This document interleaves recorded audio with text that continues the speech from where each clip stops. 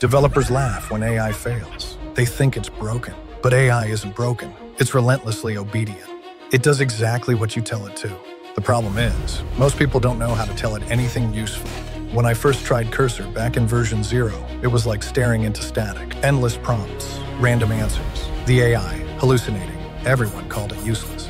But I knew chaos was just data with no structure. Once I learned to define the spec, the framework, the goal, the noise turned into signal. The AI didn't guess anymore. It executed perfectly. Most developers never get here. They blame the model, close the tab, and walk away.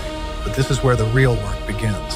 When you stop throwing prompts like a monkey testing every key and start giving orders that the system can understand. And then it clicked. The model was never guessing. It was listening. I'd just been speaking the wrong language. Today it writes what I mean, not what I say. Every time. The age of guessing is over. The age of precision has begun. AI doesn't replace the developer. It extends the mind that commands it. You can keep guessing, or you can learn the process and build software efficiently using AI. 2 hours, one system. Cursor control. Make the AI finally listen. Click the link to learn more.